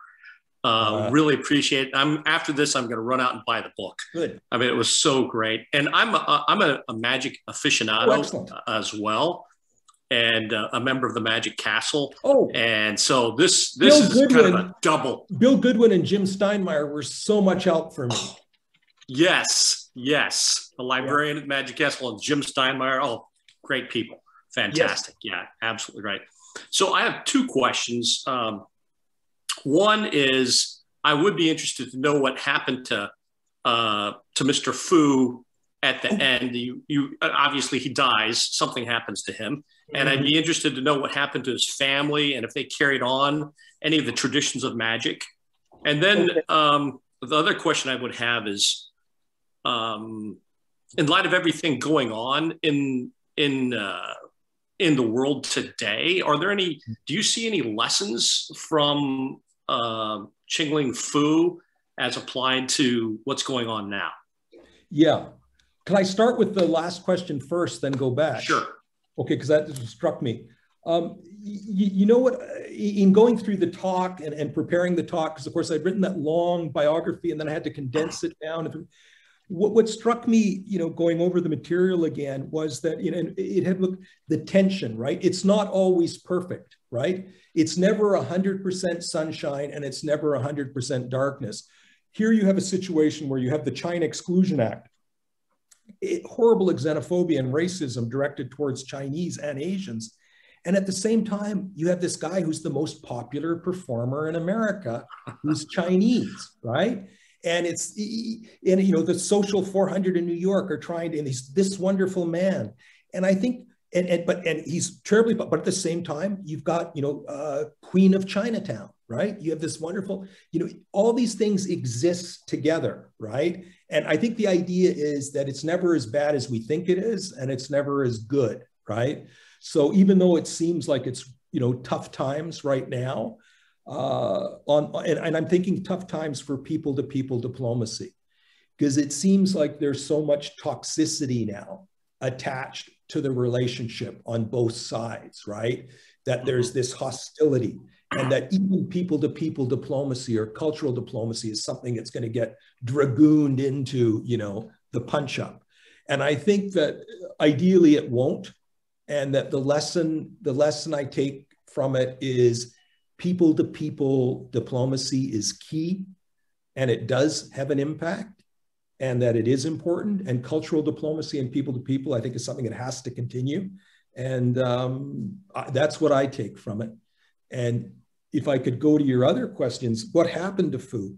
This is the great, you know, sorrow of biography and research. And, you know, I know he died in 1922.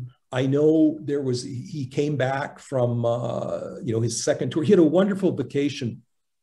He had a wonderful vacation with, Keller, the magician. I don't know if you're familiar. Like, he spent 2 weeks with his family traveling around in Harry's big car, showing them all around California. It was a wonderful vacation. They went back. You know, he went into semi-retirement. There were financial difficulties. One of his theaters burned down. His mansion burned down in Shanghai. You know, he was ill. Sue showed up. This for magic aficionado. You know, Ching Ling Foo actually showed up during World War II in Shanghai. But, you know, it was so anticlimactic because it was so, everyone was focused on the war. Robinson couldn't even get a decent theater in Shanghai to, you know, stage his act, because all the good theaters were used for raising money for the war. So, you know, it was just a dim, dismal time. And he basically, he passed away in 1922, but I think having recognized like what he had achieved and had a very good life. And his family, you say, read the book on his family, right? I don't want to go into too much detail on that, but that is a complicated question. Who in fact was his family, right? And that colors the other element, like, did they carry on the act? Because there were various actors who carried on the act, and that in and of itself is a whole other talk or discussion, what happened after that. And in fact, I'm working on a very slim book this time on that very issue right now. Thank you very much. Really enjoyed it. Thank you. Well, thanks very much, Ben. Yeah, thank you, Ben. Ben W. also had a similar question, so we got both of your guys' questions at the same time. Okay. Next question comes from Frank. He wants to know if Foo was able to stay in white areas of the segregated hotels and cities. Excellent question. Excellent question. This is what's so fascinating when you do the research and you're actually doing the original research. You're not listening to what people say or what's going on. One point I'll raise on that is early on during the Omaha exposition, when the Chinese arrived, they were greeted by the local Chinese, right? And then when one of the Chinese in the performing group died, there was a Chinese funeral. Again, local Chinese from all over attended. And one of the interesting things was comments in the newspapers, like in reports, the original archives I was looking at, the reporters were stunned and shocked that so many of the Chinese men, local Chinese men appearing at the funeral were accompanied by their white wives, right? So this again, like this idea, and then the Foo troupe, they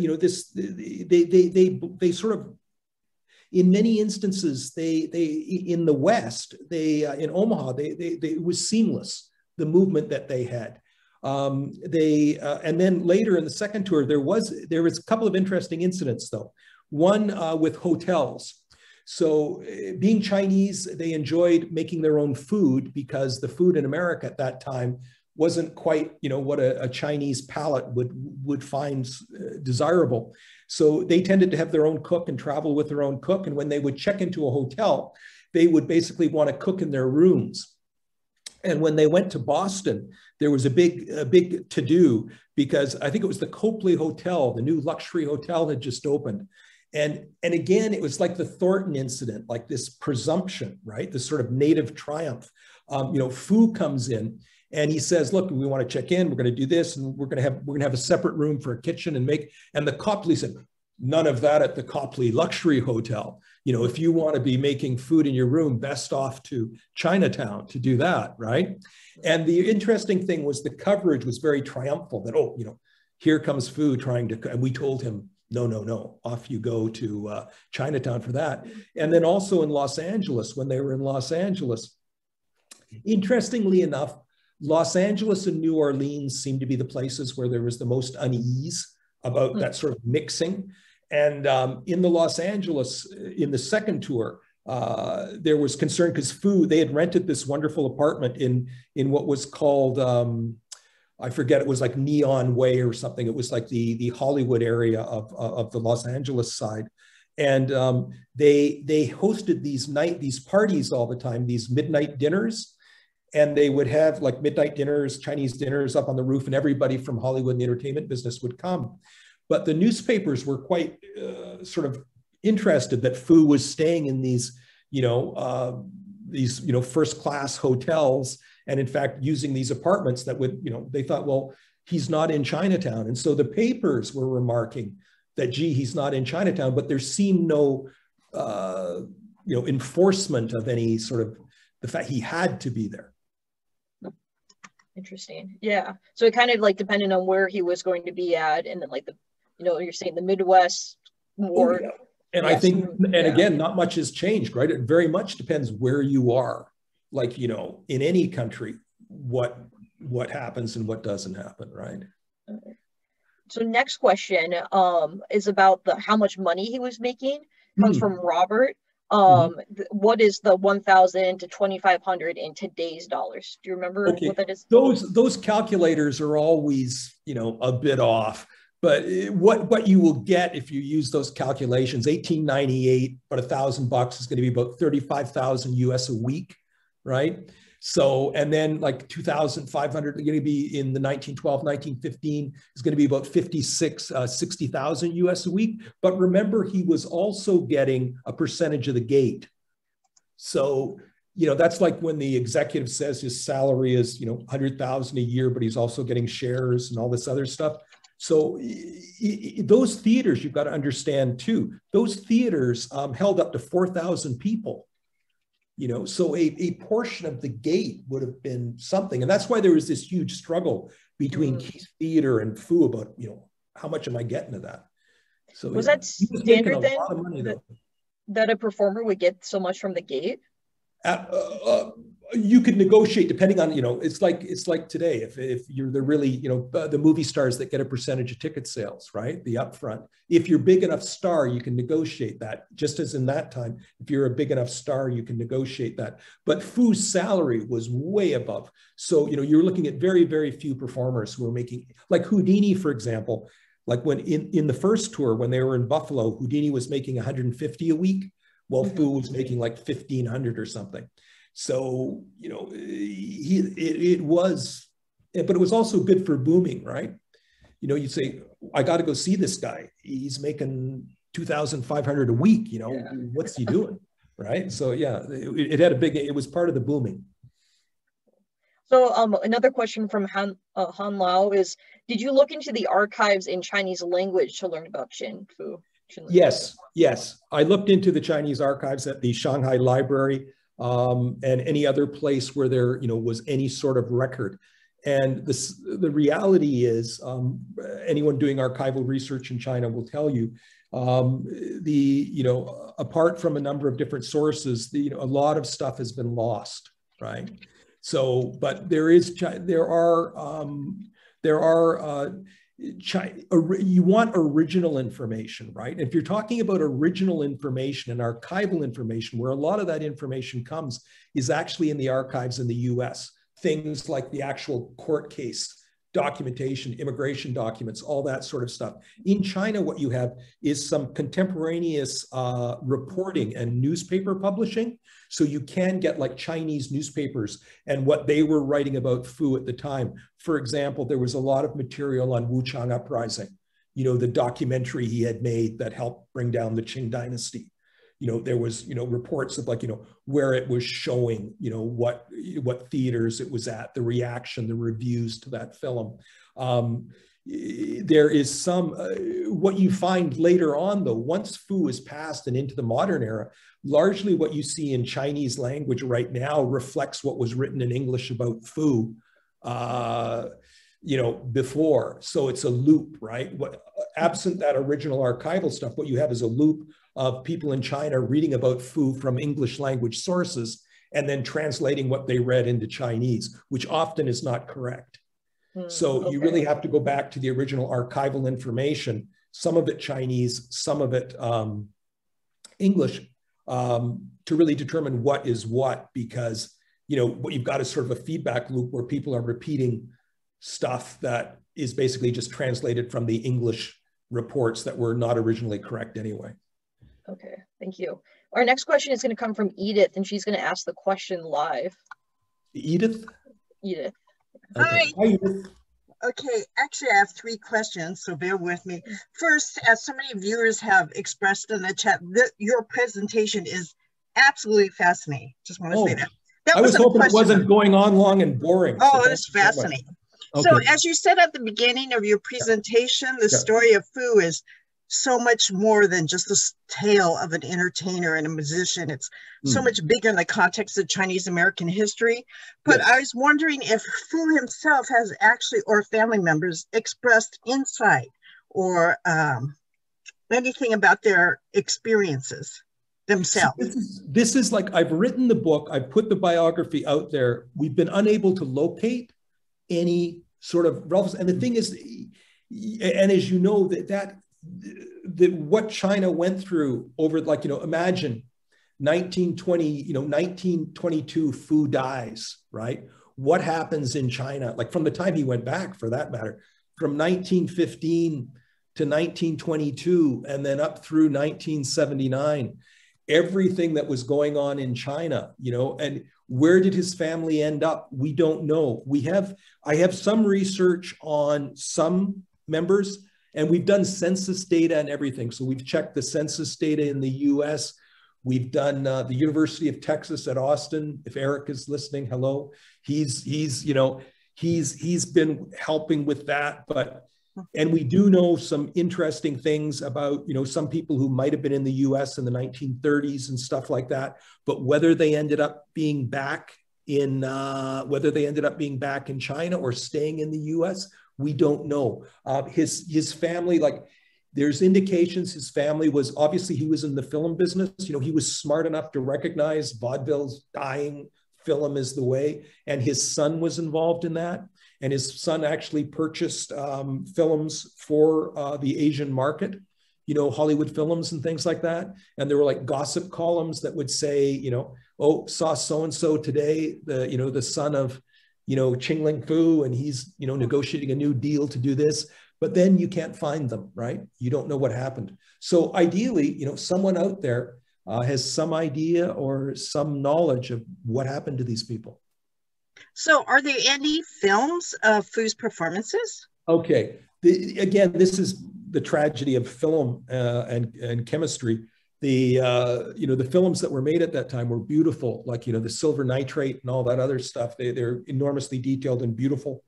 And the films of Foo performing his tricks by Lubin, apparently the ones that competed with the live Foo, were incredibly detailed and great, but we have no record of them now. And Foo, the fire that occurred at Foo's mansion in Shanghai probably was started by film, you know, the chemicals and the nitrates and things like that. That destroyed. Foo had a cinematographer with him. Even in 1904, Foo had an actual Chinese cinematographer with him. And in 1904, there are reports that he had 8,000 feet of film of China, and that part of his act was integrating the film with his performance, you know. And it seems a bit odd today, but Wuchang Uprising was part of his act. So you can imagine you'd be like a variety act, then in the midst of it, you're a war documentary. But, you know, it served its purpose. But the one thing we have is Wuchang Uprising. That documentary that he made, although there's no, it doesn't exist as it was made now, people believe segments and clips from that film were used in later films that they've identified as likely coming from Wuchang Uprising. And there was even a commemorative set of stamps of heroes of the revolution that were made in China, Sun Yat-sen and others, that took stills from that. So those stamps, if you find those stamps, those are drawn from Foo's documentary. Excuse me. And then my last question is, during your writing process, did you yourself have any revelations or perhaps changing in what your writing would be about? Oh, absolutely. Absolutely. I started this, as I said, as a graphic novel, and I was just going to focus on Foo versus Sue, right? That big, you know, world championship of Chinese magic. But then as I began to research and, you know, sort of peel back the onion on this guy's life, and then I looked at the, you know, the original archival research, and you look at, you know, how can people not know this? How is this guy, you know, how can both Chinese audiences and Western audiences, you know, barely know who this guy is, right? And, you know, even if they don't know who he is, at least there should be some place where it's written down that this is what he did, right? Even if nobody's interested. But that was the, and looking at his life and just endless, how can one man do so many different things? And the other thing that struck me is how good-natured he was, right? I thought, wouldn't it have been great to have known him? Because, you know, you get a sort of sense by osmosis of the guy's personality, like that, gather all the treasure, you know? And so here was a guy who could walk into any environment practically, who had a stutter, right? He had a stutter, and he was a businessman and a magician. So he used that magic to create relationships and do things like that. But, you know, it seemed to me he would have been a fascinating guy. And Harry Keller says it, right? He says he's a prince, you know, prince and a gentleman. And, you know, yeah, it would have been great. I think it would have been very fascinating to get to know him, see what he was like. Well, thank you. My last comment, Maggie, I just want to squeeze that in to Maggie and those CHS program organizers and Sam. Wouldn't it be great for all of us to see Act 2 of Foo's life? Oh, yeah. I mean, please, yeah, if you haven't seen, please fill out our survey. If you guys are interested in like learning more about part 2, we would love to have Sam back if that's, you know, everyone feels strongly about that, but I can pass that on. Okay, thank you. Head office, I guess. But yes, thank you. We're right at, you know, 2 p.m. Pacific time, but if I could ask you one more question, Sam. We focus a lot about Chinese history, but there was a question about what are some of his most famous magic or illusionist acts or tricks. Yeah, he was, if you go through magic history, you'll see there's an enormous amount of tricks that are attributed to Ching Ling Foo, some of which he didn't do or didn't originate. But there are Foo cones, you know, lifting up cones and things appearing from under them. His key thing was the production trick where he would lay down his shawl, pull it up. Those are all described in the book. You can see in detail. So his production tricks were the key thing, like where he would very rapidly lift up the shawl, and there'd be even like 2 small toddlers or like a huge bowl of water, 60 gallons with ducks swimming around in it and fish and everything. And then there was the fire breathing. and the emitting of this, you know, fragrant, thick smoke that would envelop the whole entertainment area. And there was that Foo, one thing that's very characteristic was the paper tearing that is known as the Foo. You would tear paper and then put it back together again. He did a thing with swallows and birds. So the birds would, you know, he would have the birds fly at his command around the audience, and they would come to him at his command, and they would pretend to lie down and die at his command. Then they would get up again and fly again. He made paper frogs into real frogs. He had a variety of things, but one of the things you know, Jim Steinmeier and I had a couple of discussions about this. Jim Steinmeier, the author of Glorious Deception, and, you know, one of the great magic technicians, illusionists, designer in the world. The question of whether Foo invented this water production trick, because you'll look at advertisements in the 1930s for water companies, 1920s, 1930s, advertisement for water utility companies, and they'll have an illustration of Foo making water come out of nowhere, and they'll say something about, you know, Ching Ling Foo did this, but maybe you want to do that. You know, that was the ad. But that was actually more of a Japanese trick. But Foo shared the stage with Japanese magicians, and he may have adopted that trick later. But that was a trick, one of these tricks that was, you know, it became associated with Foo, that it doesn't appear to have been, you know, originated by Foo. Okay. Well, thank you so much, Samuel. Thank you for staying up with us, sharing the story of Ching Ling Foo Part 1 with CHSA audiences. Hopefully we can have you back for Part 2. And thank you, everyone, again, for joining today. You know, we're really excited to be able to bring this history to our audiences and community. Any last thoughts before we sign off? No, it's just the birds are chirping. Well, good night to you. Okay. Good morning for everyone else. And we will, you know, talk to everyone later. Thank you. Okay. Thank you very much, Maggie. Thanks everybody at CHSA for helping me with this. Bye-bye. Bye. Thank you. Okay. Thank you. Thank you.